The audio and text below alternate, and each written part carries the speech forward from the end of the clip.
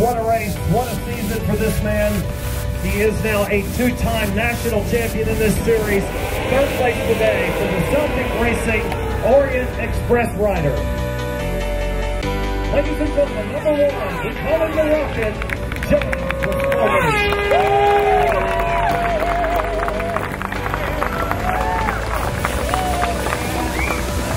Come on. I mean, to walk out of here with another podium is just great. Just add another one to the list. We go out with high spirits. We got on the box. We did what we had to do. We won the championship. There's just too many positive things right now that that could bring us down. So. It's been a tough year. We've struggled a little bit here and there, but we've always come out in the races and made it happen. Kept the momentum up, and you know, for a second there, everybody started winning, and we were kind of just sitting in second a lot. And we finally got our hot streak going, and we won 8 races this year.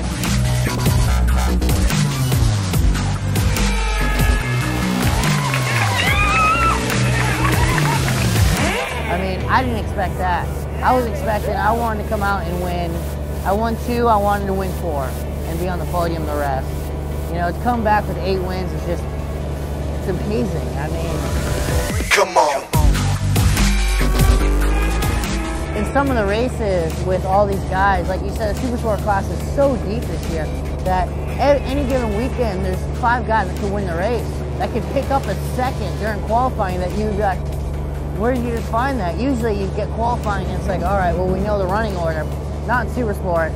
Everybody just finds time.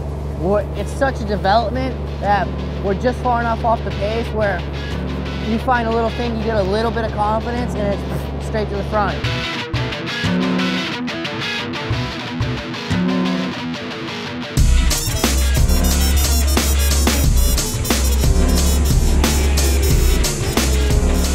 When I look at riders and you're working with them, you look at how bad they want it.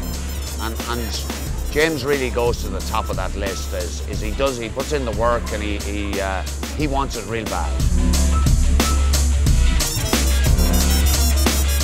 You know, the thing about James, I think that impressed me the most is his ability to just want to take everything in. It doesn't matter what it would be that you'd tell him, he would just take it in. There was no pre-thought ideas, or he just wanted to learn a better way of doing things, and he tries everything. And if you can get somebody that's willing to try everything all the time, I think that that's the main thing. You got to be open-minded and try things. You know, the way me and JP met, it was mid-Ohio in 2009. I was needing a lot of help. I got introduced to him, and after that, I just tracked him down. He would come to every school that I did, he would be there. It didn't matter where it was in the country, he would fly there. He had bikes to ride, you know, obviously we put him in the hotels with us and things. He was just dedicated. He was dedicated to getting better, and hard work paid off. Honestly, without him, I don't think I'd be where I was. You know, he's been such an asset to my program. Since he's come on, he's been very, very impressive every weekend. I think throughout the year he's had 8 wins, 7 podiums. The really impressive thing for a championship is he didn't have any weekend that he didn't finish. I think his worst finish of the year was in 8th place.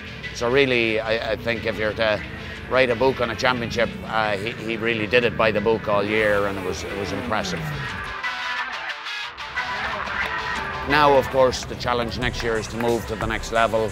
Hopefully he can do, you know, DSB is a different level of talent, different level of expectations. But from what I've seen this year, I think James will meet those. Next year, I'm going to come in twice as strong mentally and physically than I was this year. This year I got to a certain point where it was, I brought up my game 100% from last year, and next year I'm going to become even stronger. I'm going to be more serious, because next year is the time to shine. We do this because we have fun, and the more fun you have, the faster you can go. The more fun you have, the more confidence you can have. The more confidence you have, the faster you can go. So I'm really, really excited about next year, and I'm really excited to see what the future holds.